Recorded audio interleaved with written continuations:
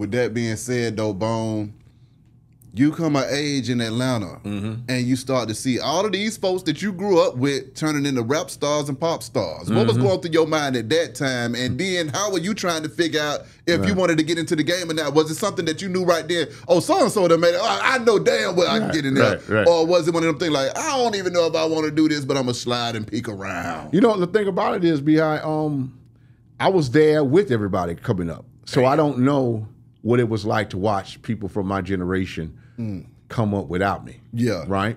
So you're talking Outkast, Goody Mob. That's the second wave of Atlanta hip hop, right? That's right. Because the first wave is Shy D, Mojo, Raheem the Dream, Kilo, A-Town Players. Yeah. Things of that nature, right? Artists of that nature. That's the first wave of Atlanta, right? And I didn't know them. I was fans of theirs. Yeah. Right? So the second wave was my peers. Yeah, right? exactly. Goody, Outkast, Jagged, Young Bloods, myself, and the list, Yin Yang, East Side Boys, Lil Jon.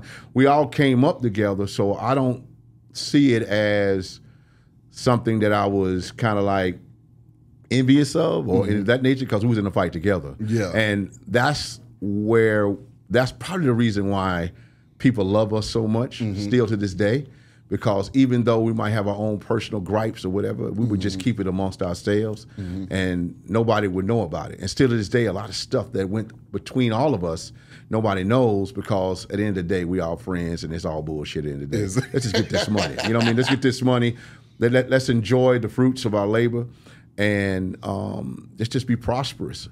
And to this day, if I see Lil Jon, like I'm just out in Vegas with John, if I see John, it's always love. If I see Young Bloods, it's always love. If I see anybody from my era, it's always love. Because we came up in this fight together, and there was a lot of pain and a lot of hurt, and eating bologna sandwiches and drinking Billy D, which is Coke 45, and really learning how to invest more in the craft. And we weren't even thinking about money then, though. It was just really about the music. Yeah. Because there wasn't no money. We weren't making no money. We didn't know. We understand there was no music business like that in Atlanta. We kind of curated that thought and made it a plausible reality where we can all just come together and work together, especially with the Black Market House. You're talking about Cersei, Vince, Lil Jon, you know what I mean? And the LGs, shouts out to Cotton and Beezer. Everybody was over there. Toomp, Jagged, Goody, everybody came by. Too Short, everybody came by the Black Market House, shot videos there.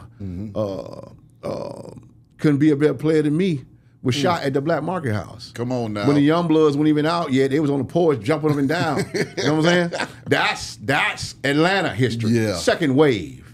Right? That's the key. The second wave of Atlanta was the staple that our children are now living off of. The wealth that we built. And then we didn't even know it. See that? I think this was wrong. The structure of what we did, we didn't share with the children. We should have shared how we did it and how we stayed together as a family, even though we weren't beefing with each other sometimes. But it wasn't real. It ain't real. You know, it is what it is. That was just some petty ego, anger here and there, but it ain't nobody done died. No, ain't nobody dying. When you see the Dungeon start to do their thing, though, Bone, what was going through your mind at that time when you said, okay, I see Cass and Good and Organized Noise doing their thing, and you start to see the hip-hop come to Atlanta on a hip-hop form of things. Jamming. Goody and Outkast were jamming. That's the key. It's a lot of things that when it comes down to watching your peers and your friends do jamming ass music. Come on now. That's inspirational. It's a friendly competition between camps. You're talking about Rowdy, So Def, Organized Noise, Black Market. And we were kind of pushing each other back then, pushing each other for greatness, just kept pushing each other. And it was an underlying understanding that I'm coming hard, you better come hard too. You better come with your own sound too. If you notice, all those camps have different sounds. Facts. So we all came with our own sound because I don't want to sound like my brother. I want my brother to see what I have to bring to the table.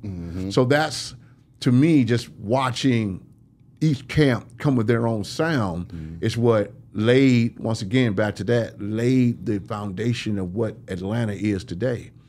And just looking at the overall view of Organized and Goody, and well, Organized is Goody. Organized with Goody and Outkast and Backbone and everybody came after that. Witch Doctor. Yeah. These are, these are staples in the city. Facts. That need to be respected and revered by our younger artists that come in. But also we need to understand that, and I think Tip said it best.